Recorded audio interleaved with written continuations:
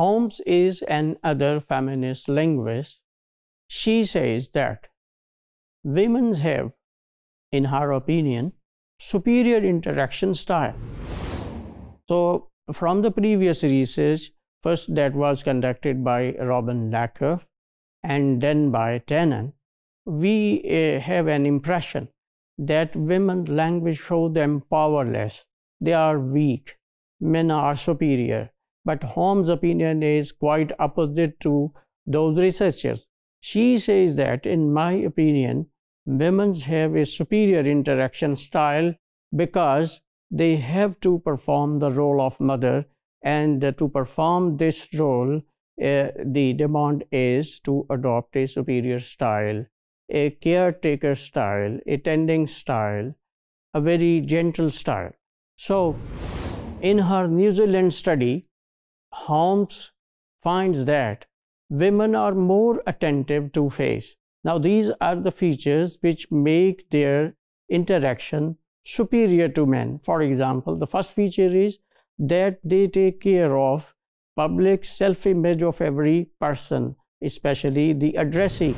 They think that the addressee's public face shouldn't be hurt, shouldn't be injured by their talk. The person should not feel that the person addressing is imposing herself or himself to the person who is being addressed. So they are very mindful of public image of others.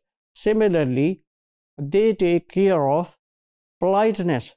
Politeness, actually, this is awareness of that the person who addresses others should take care of public faces. And this awareness is called politeness. And politeness is realized in two ways.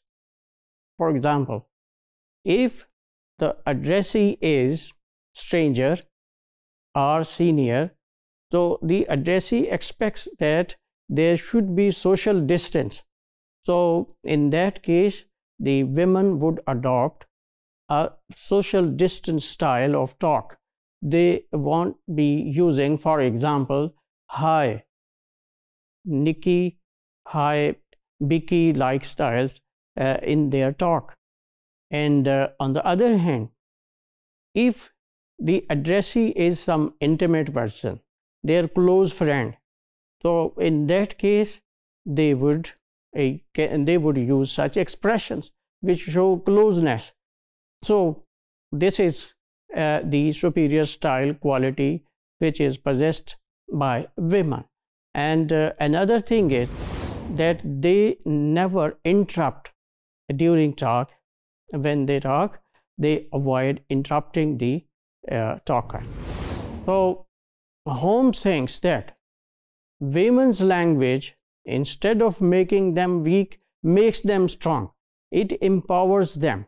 And she metaphorically compares this style of talk with Noam Chomsky's ideal speaker-hearer. Chomsky says that my model of language is for those persons who never commit errors when they use language. So their language is free of performance errors. So same is the case in opinion of Holmes with language of women.